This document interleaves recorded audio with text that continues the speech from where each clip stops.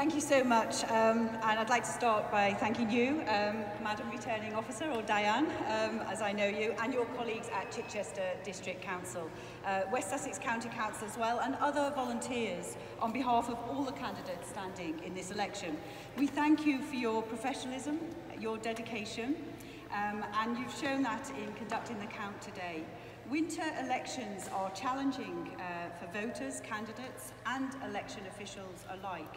It's been nearly 100 years since the last December election, and I, for one, hope we wait a similar length of time until the next one.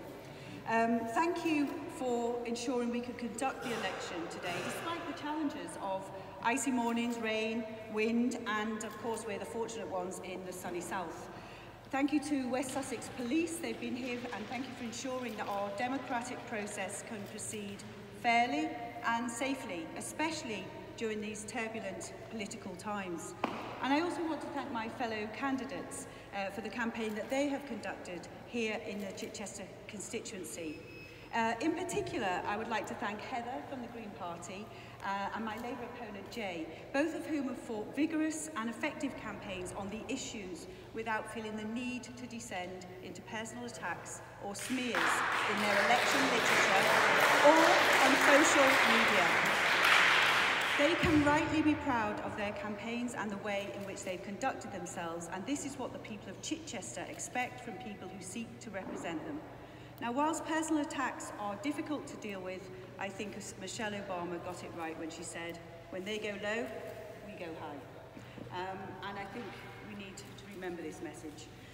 I also want to thank my Conservative Party workers, and especially my agent, Jane Kilby, Chairman Robert Searle, for the tireless support that they have given me in this campaign.